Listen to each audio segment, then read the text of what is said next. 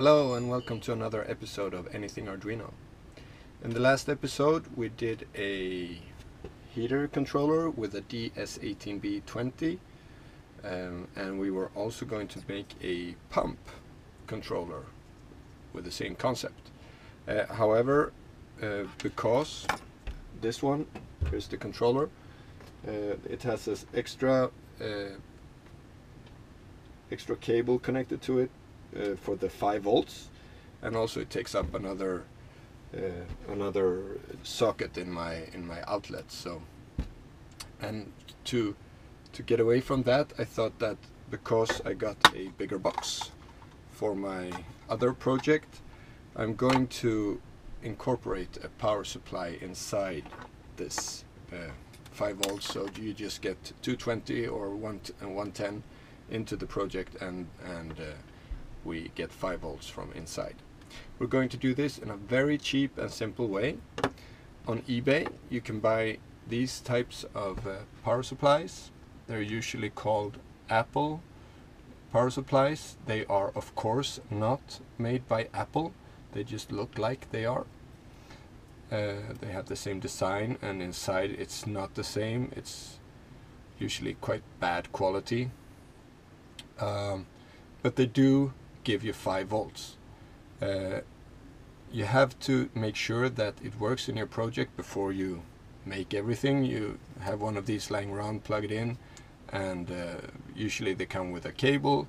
Strip the cable and connect it to 5 volts and ground to make sure it works, because some projects these doesn't work because they have something called switched power instead of linear power, so, or voltage, switched voltage instead of linear voltage. So instead of a really correct, nice flat line 5 volts, if you look in a oscilloscope, it would actually be a bit jagged. It's because, look it up on the internet, we're not gonna go into it here.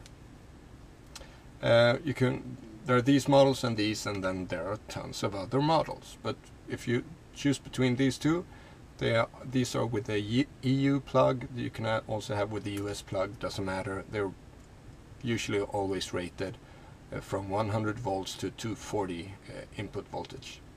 I'd prefer this one in front of this one, because this one is one PCB with high voltage and 5 volts on the same PCB, while this is actually 2 PCBs, one for the 220 and one for the 5 volts with cables in between. We'll go through this in a minute. So let's strip this one down, and let's see how we can incorporate it into our project.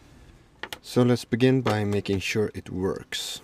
So here's one of those cables that you get along with your power adapter. Let's do that, and let's strip the cable.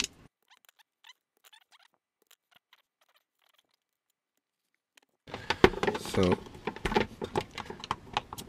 also very important to do when you buy things from eBay, make sure that they work at all.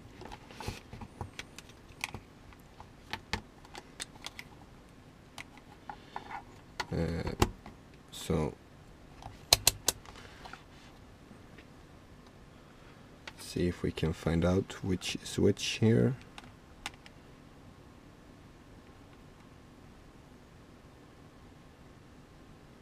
Ah,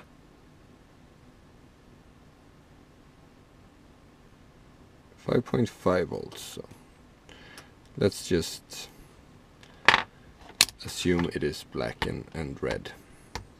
It could be that they have power on all 4, I don't know, but these two at least is 5 volts out. So it works. Great. We don't need that anymore. So what we should do now is we take this apart, and we need some kind of flat half sharp object. Like a screwdriver would work well.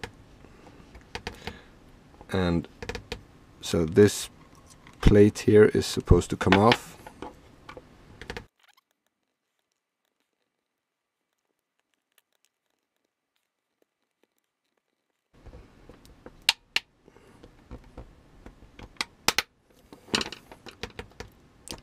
So this one was quite difficult. Sometimes it's easy, sometimes it's not that easy. I want to stress that these are cheap China made. This got a UL marking and sometimes they got a CE marking. That does not have to be the case, even though it says here. I wouldn't trust that. So this is what it looks like inside. You can see there is one PCB up here and one PCB down here, and so the one down here is where the 220 in this case goes in, and then up here, if you follow it along, you see that the USB cable is on that side. So let's take this out.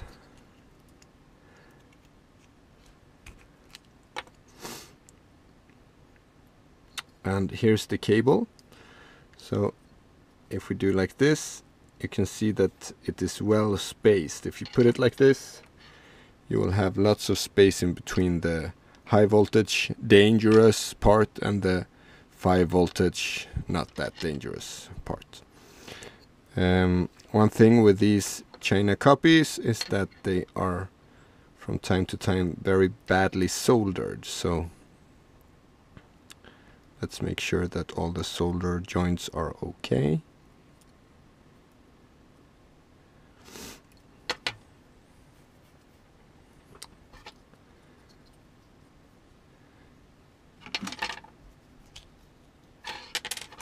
And let's cut these. And then we have our circuit board here with our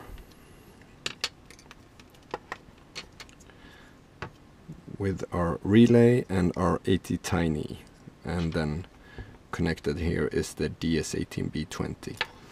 So 5 volts and ground here, and we are going to connect the power here. So we're gonna use some of these headers to make sure that we get power to all the places that we need. Alright, so I have prepared 2 cables here, power in and power out from the relay. And once again, I'm using grounded cable. The extra safety in that is really good to have, and I really suggest that anyone doing a project and have the ability to have ground inside, use it. So we're gonna connect this now.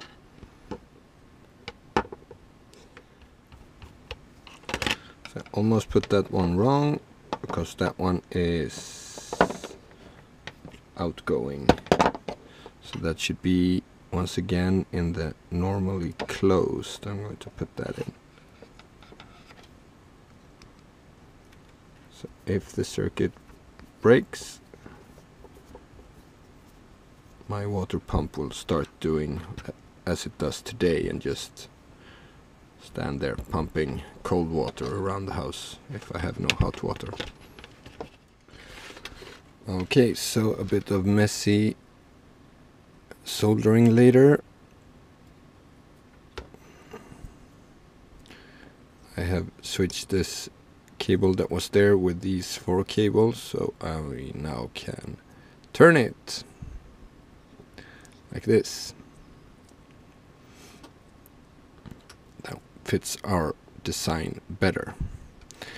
We're also going to solder, I marked here, so minus is the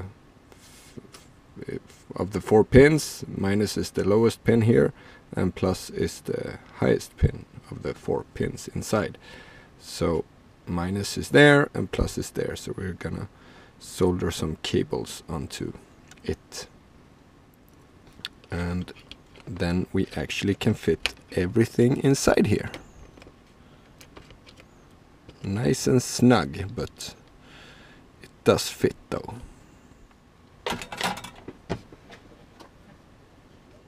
If you have a flimsy cable like this, it's not always that the screw can hold it, so you put a big gob of solder and you have something to really hold on to with the screw.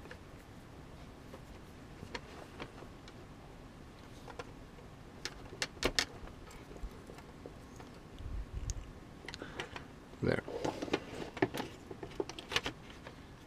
Now these circuits, the switched power supplies is really sensitive, so if we've done something wrong in our soldering here, this has all gone to waste now. So we're hoping that it's not the case, but just in case, we're going to, before we hook it into the Arduino, we're going to make sure it's working. And once again, high voltage is dangerous. We have live wires here. I'm only going to touch these two. These will be hopefully be 5 volts. If we've done something wrong, it's probably 0, and if we've done something really wrong, it could be 220 in here. That's not gonna be the case, but so once again, once this one goes into an outlet, this can be dangerous. So please be mindful of what you do. Let's hope there comes no smoke when we plug this in. So let's see. Common. There, yeah, should be correct.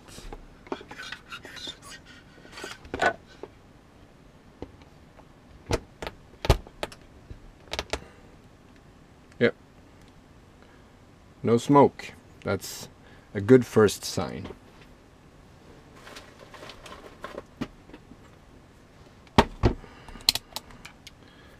And let's measure this.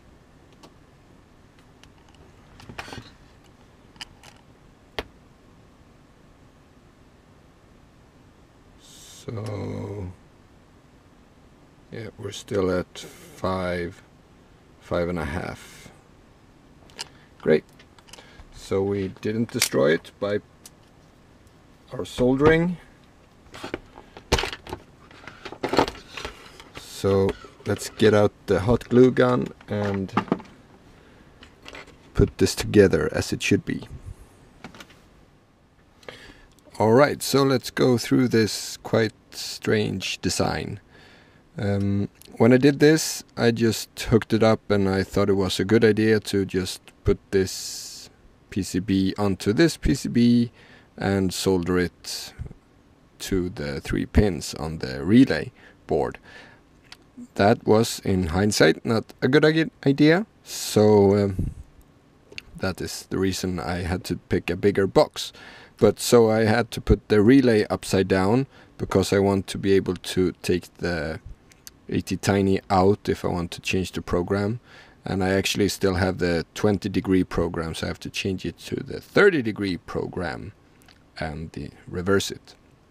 But for just making sure that everything works, I'm going to keep this program. So we have the headers here. 220 in goes to the 5-volt converter adapter, and then it goes 2 cables in here to the ATtiny, and also we have the cable that goes to the common on the relay, and then normally closed we chose. So if this circuit stops working, the pump will stay on. So let's see.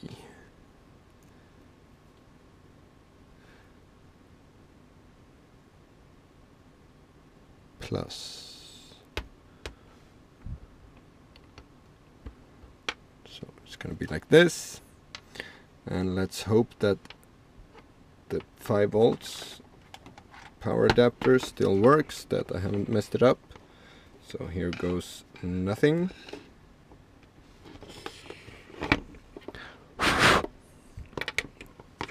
And for the 11th time, hot wires 220, lethal to touch, don't touch, and please no smoke. Up, it turned off, and then and it turned on and then off again. So I have a lamp here. Let's plug that in.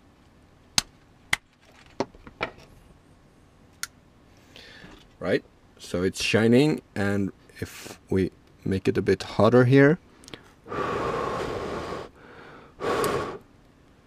it turns off.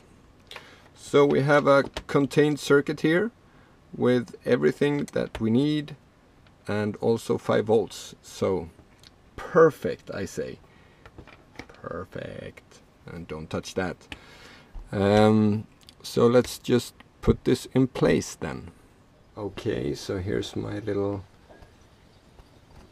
water corner of the house. I'm not going to go through it all. I'm just going to show that here, that's the DS18B20 sticking out there, and then the cable goes down here, up into a pipe, over, and then it comes down to the box on the wall, my iRobot reused box, and I switched so it only checks the temperature every 30 seconds, because once every second is a bit too often, and we just put the pump on and off when it's at the just at the threshold. So it's once every 30 seconds, and yeah, so here it is connected to power, and here's the pump, goes up and up into the water splitter where the pump is. So this concludes this episode, and it's another project on my to-do list that is checked off. With this, I now have my water heating pump under control, and only pumps water to the rest of the house heating system when the water is 30 degrees or warmer in the tank. Except for the fact that I will actually save 60 watts per hour as soon as the water is less than 30 degrees, because it won't run. I will also have the benefit of not getting the house colder by pumping cold water around the house. So that's those two things. And the cost for this project, if you buy everything on eBay, as I've done, you will pay around $1 for the 80 tiny if you buy a 10-pack, $1 for the relay, $1 for the power supply, and also if you buy a 10-pack of the DS18B20, you will get it at $1 actually. There is at least one selling it for that. If you buy it one by one, you will pay $4 or $5.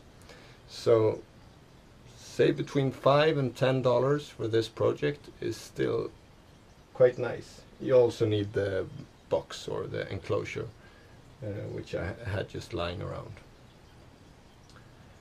So hope you liked this. If you did, please subscribe, and I have more projects coming. Not so much in this genre anymore, because I think I'm done here. I just need to clean up. So until next time, take care. Bye.